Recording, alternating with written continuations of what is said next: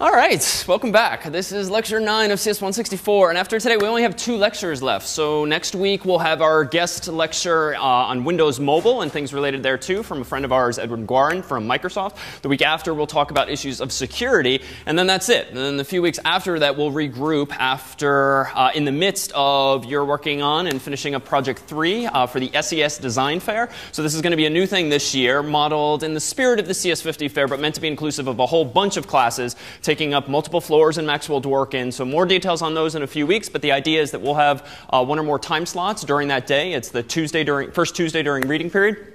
And the goal will just be to exhibit the projects that you guys and other classes have done this semester, particularly the choice of student projects. So more details via email.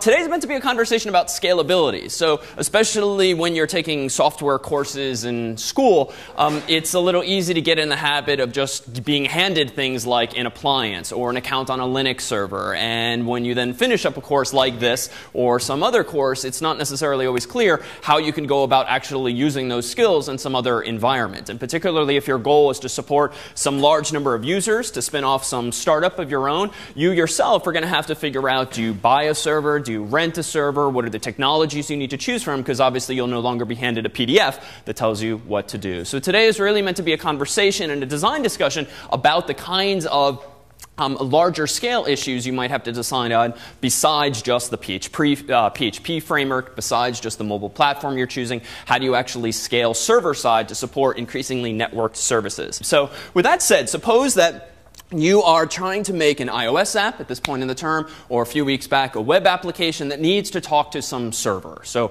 Abel Hangman does not need to talk back to some central server, but maybe Project 3, your student's choice, will need to have some kind of server interactions. And certainly a web-based application, mobile or not, needs to talk to some server. So you finish up this course in a few weeks. Suppose you graduate college, you want to go start some company, or you want to go work for some software type company, and the goal is to have a web server. How do you go about procuring a web server so you can write your PHPs and your Pythons and Ruby somewhere on the internet? Literally, what do you do? Yeah? Buy a VPS from a web host. OK, good. So there's this notion of a VPS. Some of you who took 50 might have recall some of these details or read up on them toward the end of that semester. So a VPS, virtual private server, what does that actually mean? What's a VPS? Yeah, Carl. So they have like a bunch of boxes in some like farm somewhere. OK. And then they just rent you out like space inside those boxes. OK, yeah. So there's some commercial vendor who him or herself actually owns a bunch of servers, and typically using virtualization software like VMware or something similar to VirtualBox, but for a server environment, chops up that hardware into the illusion of multiple servers and then rents to someone like Carl the illusion of an actual server, a virtual server, in that Carl would have root access on it, an administrator account. He could install anything he wants on that server. But there are some gotchas. If you're using a VPS and you're paying someone $20, $50, $100 a month for a VPS, what do you need to beware based on that definition? Sounds great, right? Yeah. There's other people on the same physical hardware. Yeah, so there's other people on the same physical hardware, and it's certainly in the commercial entities' commercial interest to perhaps oversell their resources. So if they have, for instance, a 4-core machine, effectively 4 CPUs inside of the machine, it might be reasonable to slice that machine up using virtualization software into 4 virtual servers, each one of which gets a dedicated CPU. But suppose that one or more of the customers on that box really aren't that active, or their websites aren't that popular or that successful, don't get much traffic. So it might be reasonable to run 5 virtual servers on that 4-core machine, or 8 virtual servers on that 4-core machine. And using virtualization software, you can still multi-thread things in such a way that everyone gets an equal fraction of the CPU. It's not a problem that you're sharing 4 CPUs over more than 4 virtual servers, but the implication is that suppose that one of these people gets their website linked on Reddit or Slashdot or something like that, and all of a sudden they get tens of thousands of hits one day. Well, what does it mean for the n-1 other customers on there? Right, they too might suffer. So there is perhaps a dependency there, even though the price tag of $20, $50 a month might be much more attractive than a $6,000, $3,000 physical server. So what else is there to be mindful of with a VPS? Or what are alternatives to it? You'll probably have to pay extra for a dedicated IP. So you'll have Good. to pay extra for SSL or something like that. OK, good. So you often have to pay a few dollars more a month for special services like a dedicated IP. And you pretty much addressed why you might want a dedicated IP. SSL effectively requires that you have a unique IP address because of the encryption involved. And long story short, if the data is encrypted, the server can't figure out whose website you've requested until the HTTP request has been decrypted. But if you don't know who the request was for on a multi-host system, you don't know whose encryption key to use. However, if you have a dedicated IP address for a site, you can just assume blindly that anything coming in on 1.2.3.4 is for CNN.com or whatever the company actually is. So for SSL, you have to pay a bit more. Other qualms or alternatives altogether? Yeah? You might not actually use all the resources that you buy. OK, so you might not use all the resources you buy, or that you'd be buying, right? You might get some number of terabytes of traffic per month, which you don't really need. You might get some number of gigabytes of storage space, more RAM than you actually need. So in fact, there are more cost-effective solutions than a VPS. And most VPSs start, around the $50 per month mark. And if it's any less than that, you need to then start questioning, frankly, who the vendor is and to what extent they're oversubscribing. But you can have a more generic web host, right? And this is what cloud.cs50.net was in CS50 for those who took it when we had the cloud. And it's the one server, effectively. And everyone doesn't have the illusion of a machine on it. What does everyone have on a web host? A directory. So a directory. You have a home directory. You have a username and password. And that gives you the ability to actually host your content on someone else's server. But the downsides there include what? Yeah.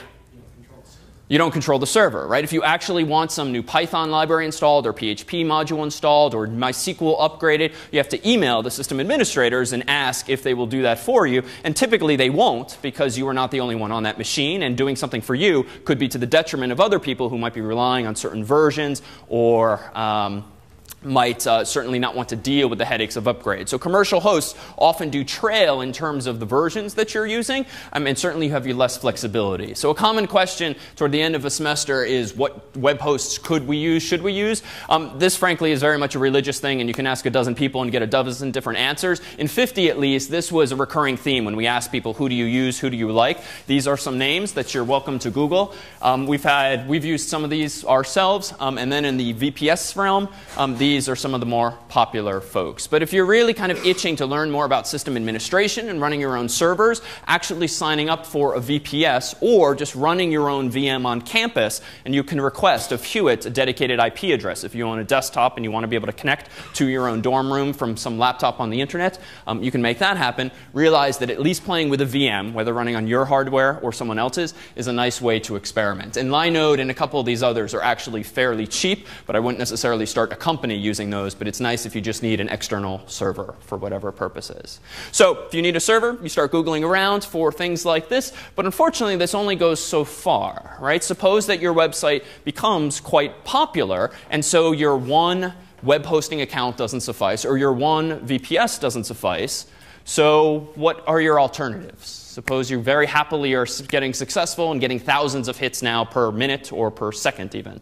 Amazon Web Services or Rackspace. Yeah, OK. So you have bigger fish out there. So you have Amazon Web Services, AWS, and they have one service called EC2, Elastic Compute Cloud. And this is a more genericized version of this, whereby you don't have to go to a website, fill out a form, wait for a human to actually provision, so to speak, your VPS by actually clicking some buttons or running some commands. Rather, Amazon is really a self-service VPS architecture. And so simply by logging in to Amazon's website and by associating a credit card with your account, you can literally click a couple buttons yourself and within seconds have one VPS up and running, have 10 VPSs up and running, have 100 VPSs up and running, and then with a simple click, can you shut all of those down. In fact, a few years ago when Amazon first released EC2, one of the neatest stories in the newspaper that I found was a story by a fellow at the New York Times who had like gigabytes worth of TIFF images, TIFF, of old newspaper articles from the New York Times, and they needed to digitize, well, they had already digitized these things by scanning them,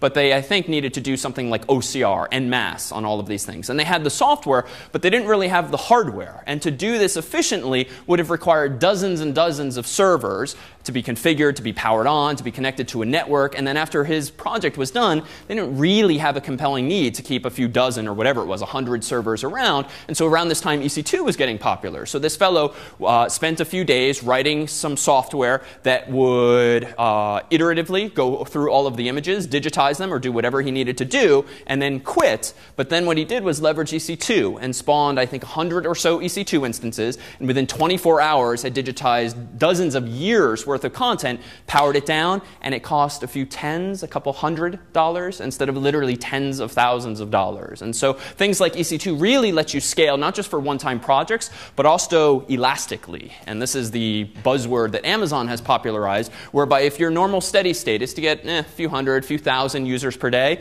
but once in a while you might get slashdotted or posted on Reddit or something that draws a whole bunch of attention to you suddenly, not only can you go into Amazon's site, spawn a few more machines, and if you've prepared in advance, run duplicates of your web servers in the so-called cloud, you can then do that all automatically. You can set thresholds whereby if Amazon detects that you've crossed some number of users per second, you can have these machines even spawn themselves, duplicating the servers that you actually have so as to handle the load, and then when things quiet down, they power themselves off. And this is really actually quite exciting because the alternative up until just a few years ago was a place that looked a little something like this. So co-location refers to actually buying hardware and then storing it in someone else's warehouse. You could certainly store it in your own warehouse, but there's economies of scale of putting your servers in the same facility that already has cooling, already has power, already has lots of network traffic, already has 24-hour staff to deal with problems that might arise. And so just a few years ago, starting a company, certainly in anything web or software related that needed to scale, meant you would spend tens or hundreds of thousands of dollars up front, rack the servers in a facility like this, though they don't quite look as beautiful as this hallway here, and then you start running your business. And of course, if you have too much capacity, you've overspent. And if you're unexpectedly popular, but you don't have the hardware, it doesn't take seconds to actually buy hardware, have it delivered, install it, configure it, to then scale up. So this is what's really compelling about the cloud. So cloud is kind of one of the most overused buzzwords these days. And really, the cloud just refers to outsourcing your software or your hardware to someone else. But it's this immediate scalability and this elasticity that's been popularized by folks like Amazon that's made it really an exciting place, especially for people starting companies who might on day one need one server, but in a month, a happy month ahead, need 100 servers. You can do that much more easily and pay marginally for it, not huge upfront fixed costs. The gotcha is that some costs can add up. So besides paying for CPU cycles with something like Amazon, what are other computing resources that a smart business person might want to charge you for? Yeah. So memory, so the amount of RAM you're allocating. Indeed, that's one of the metrics by which Amazon bills you. You decide in advance how much RAM you want, rather than they don't bill you per usage per se. What are other resources? Yeah? If you're running processes on your code from behind it. So running processes on your code, so actually using the CPU cycles? OK. All right. So in Amazon's model, no. So you don't pay for every CPU cycle that you're consuming. You essentially pay for a gigahertz machine or a 1.5 gigahertz machine. And if it sits there idly doing nothing, they still bill you. Whereas if you and you can't go beyond that, you would have to provision more machines.